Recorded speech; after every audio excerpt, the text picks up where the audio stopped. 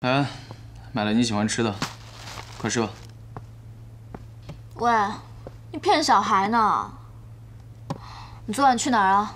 一整夜不回来。不吃是吧？我扔了。我管你。哦，我知道了，跟李若生鬼混去了是不是？哎，是啊，我鬼混了，怎么了？怎么了？你猜怎么了？杀气那么重呢？哎，你的袖子上怎么了？怎么会有血呢？你受伤了吗？你过来，过来，过来，过来！天哪！大小姐，我本来就是个保镖，每天磕磕碰碰受点伤都是经常的事情。你赶快吃东西吧，我还换身衣服出去呢。啊！哎，你坐下，坐下！我让你起来了吗？我不是跟你说过了，以后我去哪你就去哪，做我贴身保镖。现在可好了，你把我一个人丢在家里，你出去保护别人。哎，万一有人闯空门进来，我受伤了怎么办？你怎么跟我爸交代啊？大小姐，我从来没有逼着你选我做你的保镖，所以你对我有任何的不满的话，随时都可以换掉。我偏不，我还没虐够你呢。哼！不准走！哎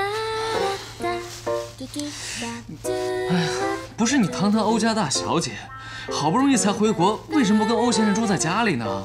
你在家里跟欧先生一起是最安全的。想要什么样的保镖有什么样的保镖，随便挑，随便虐。我不想。再说了，是他不想我去住，好不好？为什么？你问我，你去问他呀。哎，有这样的爸爸吗？平常对我不闻不问就算了，我走到他面前，看见他对我那什么态度吗？一副要我滚得越远越好。哦，我知道了，是不是他在做什么见不得人的事情，所以才要这样逼着我？既然你不想留下来，为什么不回法国？你以为我想回国啊？哎，我的事情跟你说不明白了，你呢，就好好当你的保镖就好了 ，understand？ 好，我呢，也只是想提醒你一句，如果你对我有任何的不满，随时都可以帮我换掉 ，understand？ 不吃。哎，自己买的不吃啊？我换衣服啊，别进来。干嘛了？吃炸药了？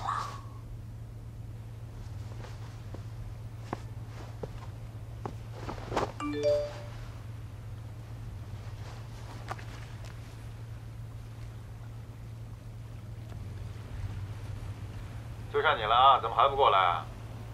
你确定你是回去送早餐吗？还是打着送早餐回去的幌子？是不是欧大小姐说想你了呀？我会把你发的内容啊，好好的保存下来，以后有机会跟你干爹瞧瞧啊。